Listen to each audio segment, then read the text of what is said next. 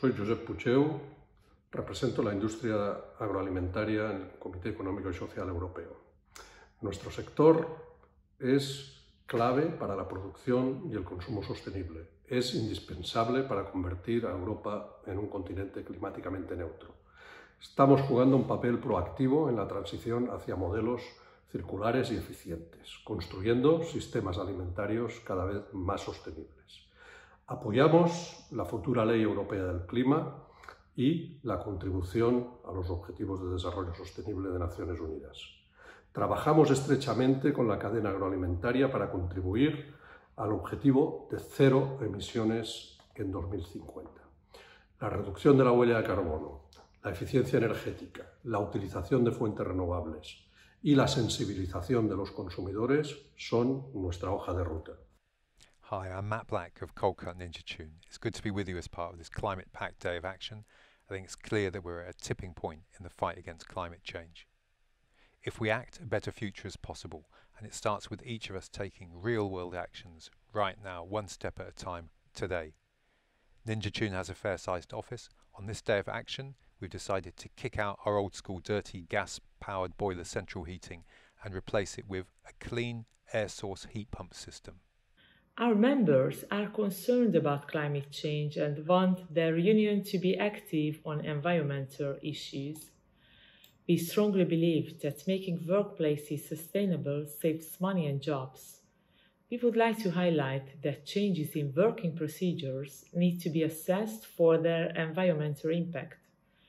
Negotiations on environmental and energy issues help unions anticipate organizational change, pressures, and priorities, ensuring compliance with regulations and potentially avoiding financial penalties.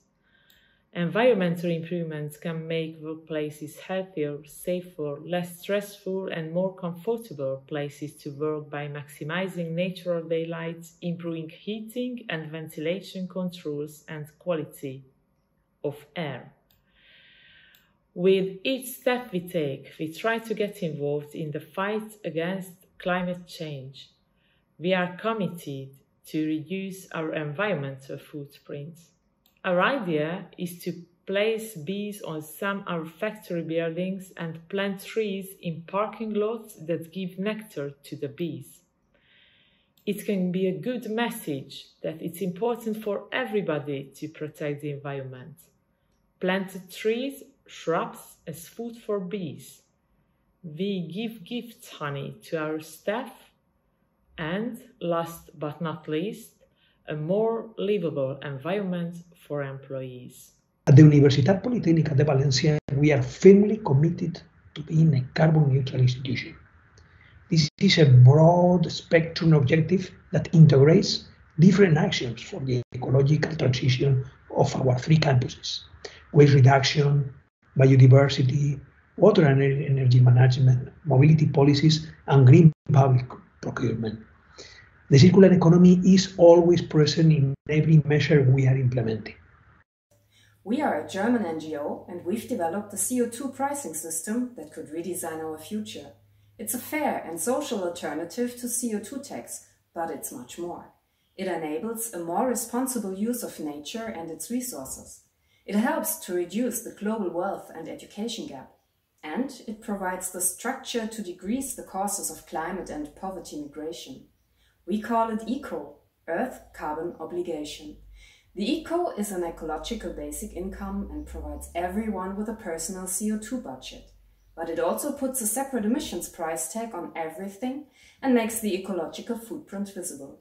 It's the only system that records the complete CO2 along the value chain, maps the emissions transparently and accounts them fairly.